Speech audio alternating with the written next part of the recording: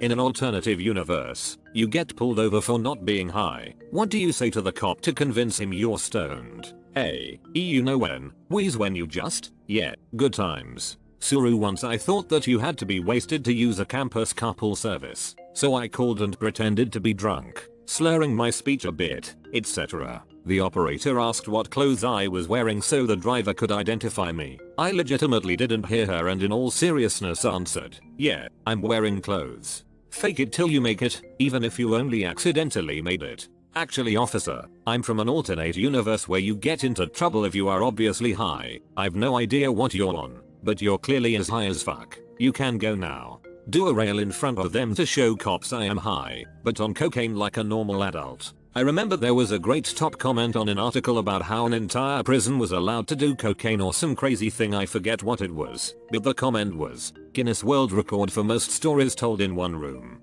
Most business ideas ever brainstormed in one session. Imagine if instead of ejaculating millions of molecular sperms, it'd be just a one big sperm and we had to kill it before it got away. It just flops around like a fucking fish until you pick it up and put it in the toilet and flush it. Why can a bird whistle when it doesn't have lips, but a mole can't while it does have lips? What's your name? Officer Dave. Nah, Dave's not here, man. I just go on one of my patented stream of conscience rambles. It always works for me in real life even though I am always 100% sober when I do it. Hey, there officer. Squints, Smith. Hey, aren't you tired of those boring fonts on your badges? They are all the same. I mean, could you imagine if you could have your name in really nice gothic calligraphy, in gold leaf, or some hologram leaf? Make it look all 80s like. New wave. Mall rat. Not quite John Hughes, but certainly Trapper Keeper. I was thinking Lisa Frank, but I think Lisa Frank is more 90s, early 90s, not late 90s with the inflatable furniture.